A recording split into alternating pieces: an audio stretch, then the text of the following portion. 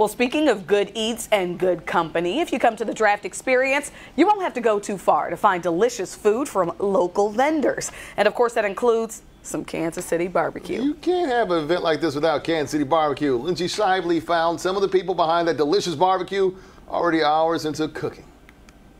When you come to the NFL Draft Experience on the grounds of the National World War I Memorial Museum, you also get to pick from some of Kansas City's best barbecue places. And I just caught up with a couple of the pitmasters this morning. They have been camped out for days cooking for you because good Kansas City barbecue takes time. This is life-changing for so many small businesses in Kansas City, and to be a part of something like this, we don't take it for granted, you know. And I'm going to tell you right now, we've got pitmasters lined up, sleeping in their vehicles, in their, places. Seriously, right now, so that people can be prepared for this.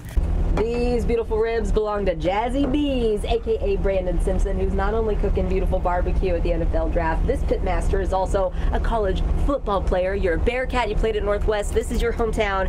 What is this like for you to be at the draft doing this? I love it. It's surreal because I'm here. I made it to the draft finally 30 years later.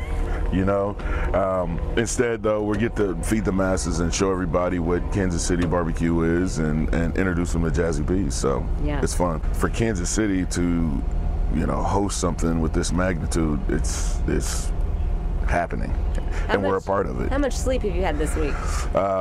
Probably about 10 hours.